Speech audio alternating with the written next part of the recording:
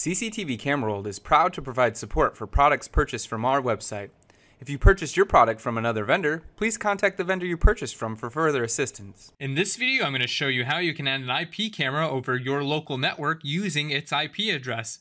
The IP address for your camera can be found on a label on the top of the camera's box, or if we didn't set the camera's IP address for you, you'll have to use the config tool to find the camera in your network.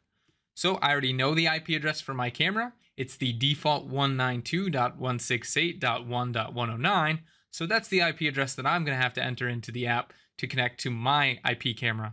As I mentioned, you'll need to use the IP address for your camera when following this video. So in order to add an IP camera to the app using the IP address, you need to first tap the plus icon at the top right-hand side. Tap the IP/domain option, which is the second option. Make sure you tap the appropriate device type, whether it's a wired camera or wireless camera. In this example, it is a wired camera, so I'm going to tap the wired camera option. And then I need to type in the address, which is, again, 192.168.1.109. I'm going to give it a name. I'm going to call it Office Cam. You can name it whatever you would like. Then you need to enter in the password.